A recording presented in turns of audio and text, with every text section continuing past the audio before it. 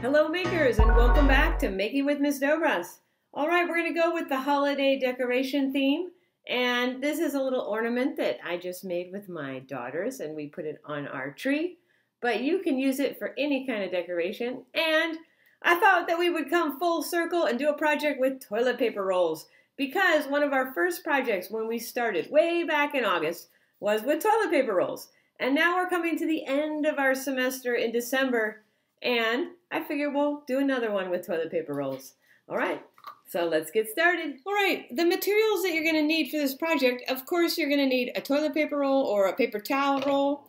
You're going to need some Elmer's glue, or if you have a hot glue gun, you can use that.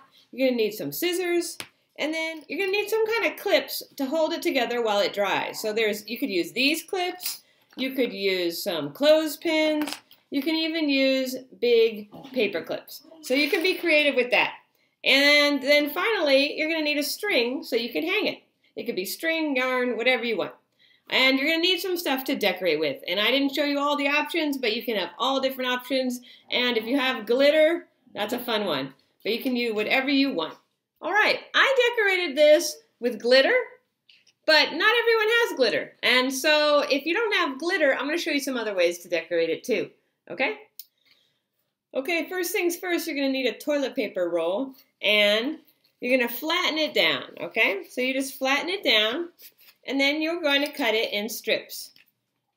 And you can cut it whatever thickness you want. I'm going to cut it about that thick, but if you want to do it wider, you can do it whatever style that you want. But you should probably do them all about the same width if you want to make this star or flower ornament.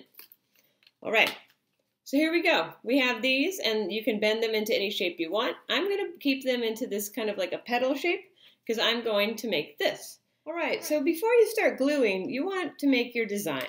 You want to figure out how many you want to glue together, okay? And then when you're working with Elmer's glue, it can be very messy. So I like to use lids, and you can pour some in there if that's helpful, or you could just be really careful, but it's usually a good idea to put something under your workspace so that if you get glue on it, then it's not a big deal. But of course, we don't want to glue it to this plate, so that's going to be tricky. The thing with Elmer's glue is it takes about 20 minutes to glue. So I'm going to open it up, and I'm going to put a little bit of glue. Now the key thing is just a little bit, okay? If you get a lot of glue on there, it's just going to take a lot longer to glue. And if you want, you can rub it around so you have a thin layer.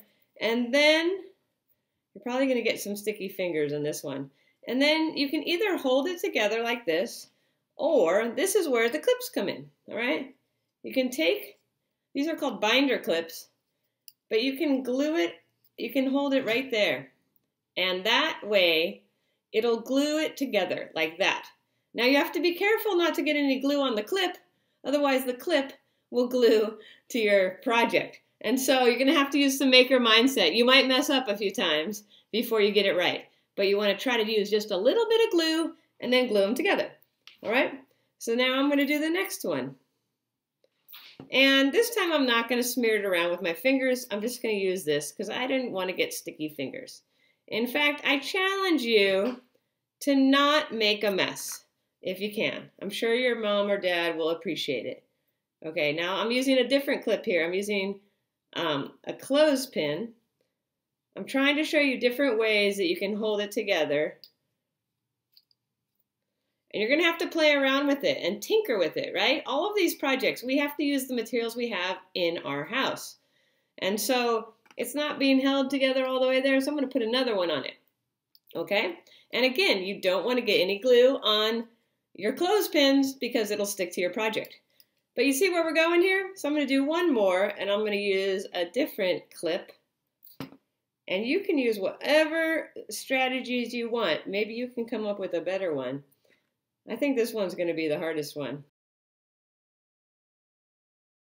All right, this is starting to look kind of crazy, right? Now, also, I've seen this project done using a stapler or even tape. If you don't want to use glue because you don't want to make a mess, or you don't have glue, okay? So I'm gonna adjust it how I want it. So then once you get this going, you need to kind of let it dry. And so this project might take a while because we're gonna go all the way around, okay? Now if you have a hot glue gun, this is a good time to use a hot glue gun. Always use a hot glue gun with an adult or a responsible older person because they're definitely hot and you can definitely get burned. So I always show you how to do the projects with just regular glue. You can also try to use a glue stick, and I'm sure that that would work, and you can do the same technique where you use clips to hold it together.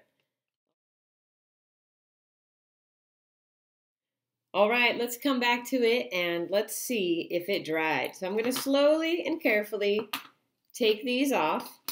Hopefully I didn't glue them to my project. And you don't have to use all these different kinds of clips. You can use whatever you want. The point of this project is to try to figure out how to do it with what you have at your house. All right, look at that. So it's glued together, right? And then you can just end there. You might want to take a string and tie it through here so that you can hang it somewhere. Or it's really fun to decorate it. So you can also shape it so it's a little bit more like the shape that you want. All right, I'm going to give you some options for decorating it, but I bet you have some good ideas too.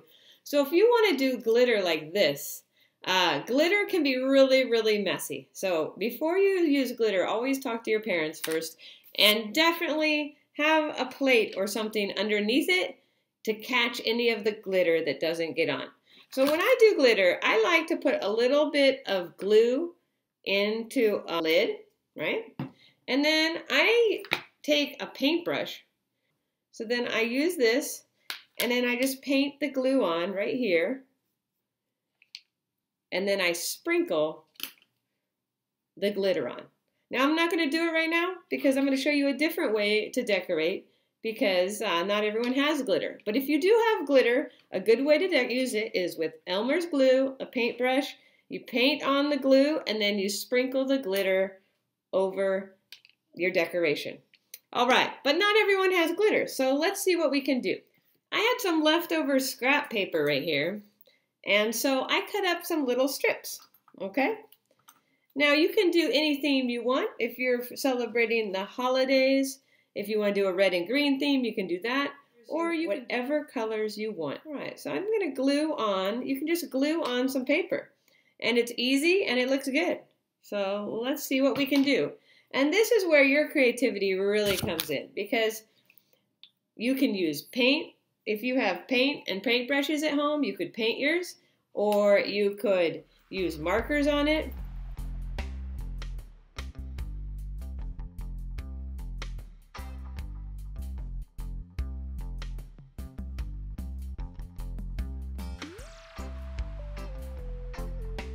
All right, so as you can see, I just glued little colorful paper around the edges of my design. And I just used a glue stick and scraps of paper that I was going to throw away.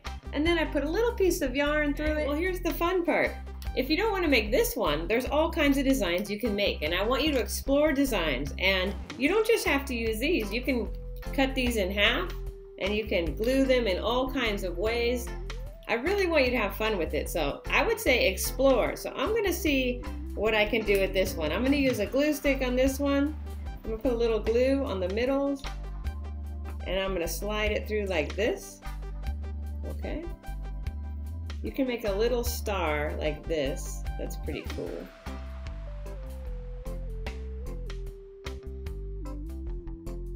All right, so here's another one you can do. And you can make a little star, and then you can put a string in it and hang it. Of course, you probably want to decorate it first. All right, there. I decorated it. I haven't decorated the other side yet. I went with an Oakland A's theme on this one. Let's go, Oakland. Yeah, so whatever you do, have fun with it. Explore, and explore decorating too. When you're done, if you have a piece of string or yarn, you can loop it through one of the petals, and you get those ends to meet up right there. And you loop it around your finger, not too tight, so you have a little circle, and you stick those ends through it, and then you pull it tight, so you have a knot. And there you have it. You have an ornament or a decoration. So whether you choose to decorate with glitter or paint or markers or just little pieces of paper, have fun with it and be creative and use what you have in your home. I hope this brings a little happiness to your holidays to you. Be creative and resourceful. And of course, explore other ways to make ornaments. Don't just make this one, make all kinds of ornaments. See what you can do with just a toilet paper roll. It's amazing what you can do, honestly. All right, everyone, that's all for now. Happy holidays, everyone. Stay safe and keep on making.